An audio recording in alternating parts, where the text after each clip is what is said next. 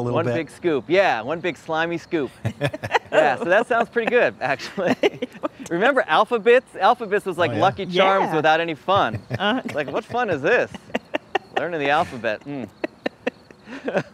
All right, let's talk about the weather and see what's going to be happening out here today. We've got a gorgeous day here, lots of sunshine.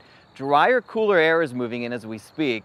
That's why it's a little bit breezy. Look at 63 back in Louisa, 70 over in West Point, 70s here in town. Today about 90, upper 80s to about 90, mostly sunny, breezy, and lower humidity today. So real nice looking day, not expecting any rain.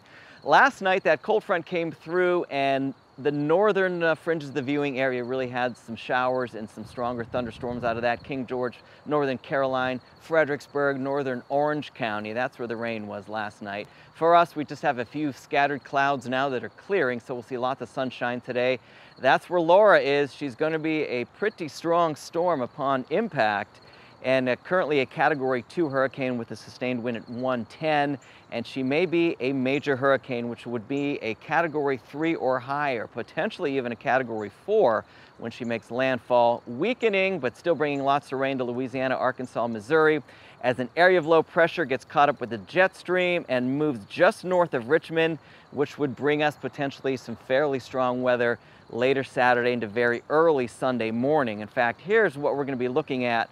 This is Saturday afternoon, Saturday night. This would be some heavy rain, potentially some strong thunderstorms.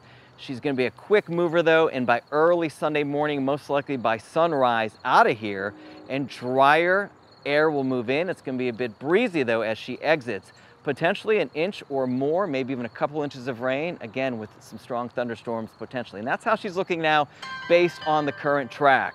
90 comfortable today, 96 hot tomorrow. Reba.